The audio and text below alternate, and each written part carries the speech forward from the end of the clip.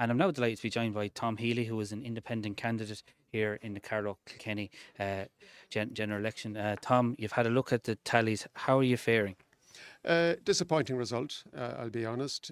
So far, about half the boxes have been opened, disproportionately more in the Carlow side of the constituency.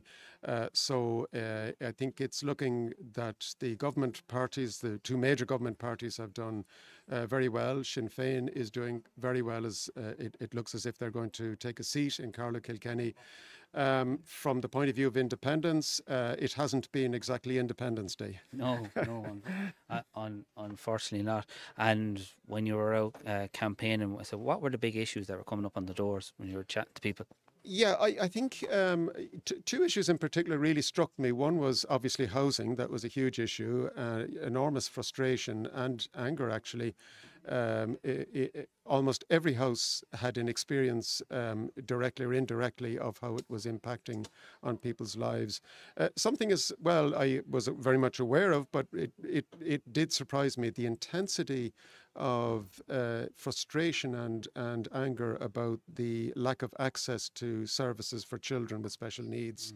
I mean, we know about this, of course, from a lot of sources, but that was really coming across very strongly to me. Parents in anguish and in very difficult situation. A generalized frustration and anger with the way things were in the country, whether on cost of living or the way migration was being managed, or the issues, as I mentioned already, housing. Healthcare came up, maybe not quite as much as I thought it would come up. But, you know, the extraordinary thing, Paul, is that, and we have to fully respect the decisions and the will of the people in a democracy. But the really surprising thing is I don't see that anger and frustration that I came across translated into what we're seeing, what's emerging here nationally and locally.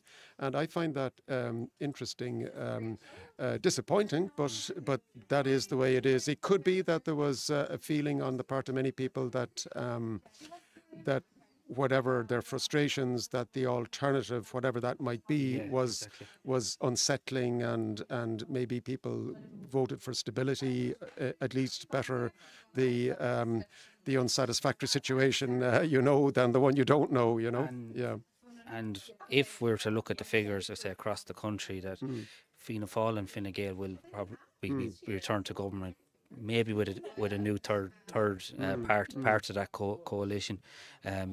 Do you see any of these issues that you've discussed, like housing and access to services for children with special needs? Do you see any changes there in the time ahead?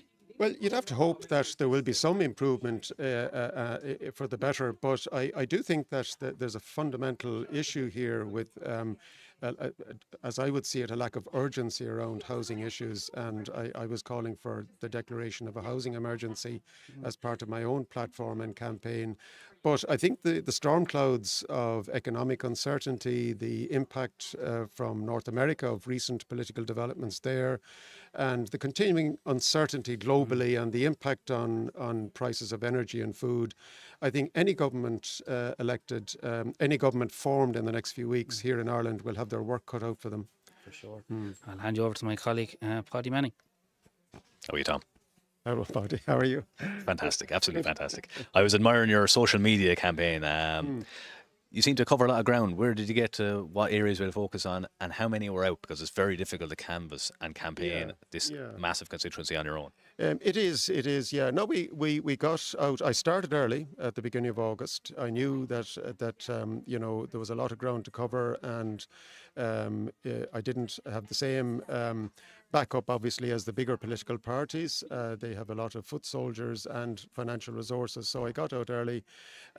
We covered everywhere from Ferrybank to Tullow, across to Ballyragget, down to Pilltown, so a lot of mileage there. And obviously we didn't cover every house, by no means, even in built-up areas we weren't able to reach everyone, but through social media, through local media as well, I was able to reach a broad audience. And I suppose I was really appealing to diverse constituencies, if I could put it this way, to people who knew me in the local areas that where I'm involved in community activism. That was certainly one source of support, and I think that is coming through in the tallies from what I've seen so far. Another constituency would be a pro-life sort of constituency. It's a small vote, but it is definitely there, and it's not represented by too many political parties, to be honest. And at the same time, I was appealing to a broadly left of centre vote. Now, that was a difficult horse to ride, if I could put it that way. And I knew that it was going to be difficult, to keep that together because of, I suppose, quite frankly, polarisation that has occurred globally, but also I think in Irish politics over many issues now that have become quite controversial and contentious. And so for me as an independent, a new candidate in Carlow, Kilkenny, coming into the fray, I knew it was going to be an uphill battle, yes, but I've no regrets whatsoever that I stood. I'm proud of what I did. I'm particularly proud that the pro-life campaign listed me as the most strongly pro-life candidate out of the, I think it was 5 or 6 that were pro-life out of the 20 in all. That's an important issue for me, and I'm immensely proud that I did that, and that along with other people we had the courage to put that point of view across in a compassionate and evidence-based way. But obviously it's not going to be a huge vote winner, and I, as an economist, I was also hugely focused on housing, cost of living, wages, equality, workers' rights, all those other issues. So I was crossing a lot of different areas for sure, yeah. You didn't run in the local election. Do you think maybe with the benefit of hindsight, had you known you were going to run in the general, you might put your name forward to increase your profile?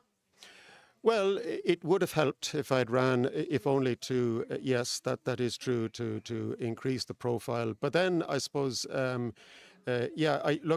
think one campaign per year is probably enough, actually. So I think that a lot of other candidates found it quite exhausting running 2 campaigns. It's exhausting financially as well as in every other way. So I think I paced myself, actually. So I was probably right in retrospect, but that's the way it turned out anyway. Yeah.